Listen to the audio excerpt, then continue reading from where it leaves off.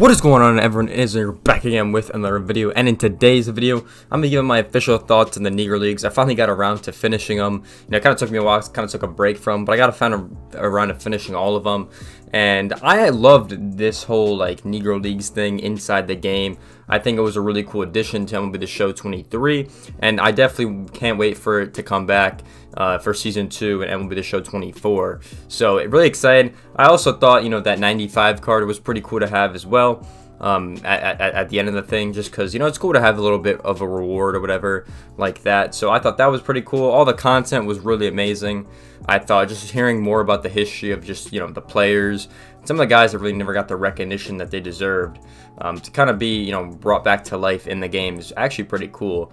So I'm excited for that season 2. I don't know who they're gonna do. I don't know if they're gonna do more players, less players, anything like that. But I would say it did get kind of tedious sometimes with a couple of them, because the stories and some of the moments really didn't make any sense at all, in my opinion.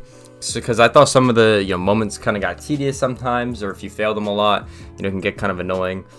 So I would love to see something else than just doing moments for these these little programs, I guess you would call them, because the moments are definitely cool and it definitely shines the light on each player and everything like that. But I just don't want to have moments. I wish there was like a little bit more than just that moment. So I think that would have been a really cool idea to have in the game. And yeah, who knows what they bring next year. Obviously this is the first time they've ever done something like this, so it should be easier for them to put some more stuff together for the next season and MLB The Show 24. So that would be really interesting to see over that next year as well. And yeah, I thought it was cool going back to all the old uniforms they had, the old teams, the old umpire uniforms, the old, even the old bases, and even the old stadiums were really cool to see actually in the game, and you could play them in Diamond Dynasty. I thought was really cool as well. I didn't think they were actually going to do that, but they decided to do it. So it's pretty cool, some of those old stadiums coming back into the game as well. And some of them are kind of crazy because, some of them are really short, some of them are really long stadiums. So definitely interesting to see them back inside the game. And yeah, I thought that was a really cool part of the programs as well. And like I said, I think the videos that we saw were really cool. Some of them were like real clips, and some of them were like the cartoon kind of style. I thought it was really cool to go back and forth between those. So I honestly hope they keep that next year, because I thought that was really cool in my opinion. And I would love to see that moving forward. And I'd love to see like more content. I've always, we say this every year, but we always want more content in the game. And I think having more videos, or more anything, maybe something to read in the game about them, would be pretty sick as well for next year, because I loved them all. I really liked them all. And then my other big question I would have is, I wonder if they're going to use these guys that are in the season 1. I wonder if they're going to come back with their cards in season 2 maybe, or maybe there'll be like a program next year for them to get the ones from last year or something like that. I think that'd be really cool to have a little program for them. You got to complete the new ones to get the old cards. So keep everything the same, just add another program. You got to complete, a certain amount of programs or a certain amount of episodes or whatever they're called in the game to get, the Negro League Jackie Robinson, all that stuff. So I think that'd be cool if they did something like that next year, just because, it could still give you a chance to use some of the old legends, that we had last year, and then some of the new legends we had last year.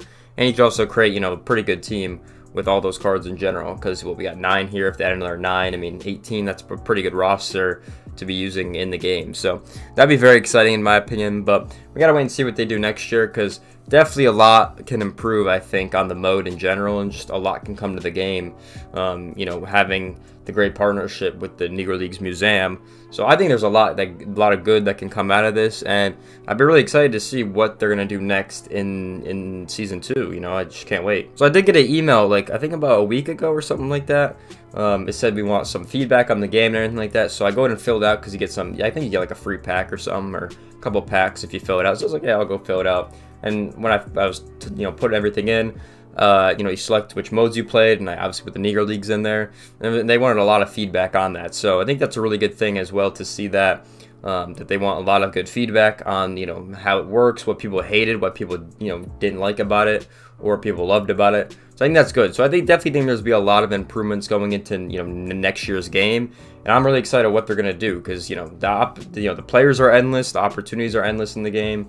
We'll see what they are able to make within the game. So very excited for next year. My overall thoughts, if you have not played it, I would definitely say hop in and play. It's very fun, especially if you love learning about baseball history, or maybe you don't, you know, really care that much about baseball history, it's still cool to learn, you know, some of the original players that never really got the light to really shine, you know, obviously like they do nowadays. So I think it's one of the best programs that they have in the game. You know, definitely something to check into. Even if, you know, you don't like Diamond Dynasty or whatever, it's still cool to hop in and learn and play. You know, you even look at some of the guys up online, you kind of can read stories on them that you maybe would have never known before. So I don't know, I think it's really cool. I definitely think these legends were the right people to go in first. Definitely like Rube Foster, Jackie Robinson, all those guys.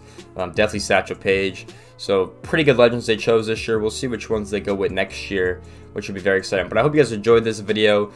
Make sure you guys like, comment, subscribe. If I have to give a rating for it, I would definitely give it like definitely a 10 out of 10. I mean, it's really fun to play. I mean, I had some problems, but they weren't even that bad. So maybe like, you know, 9.5 out of 10.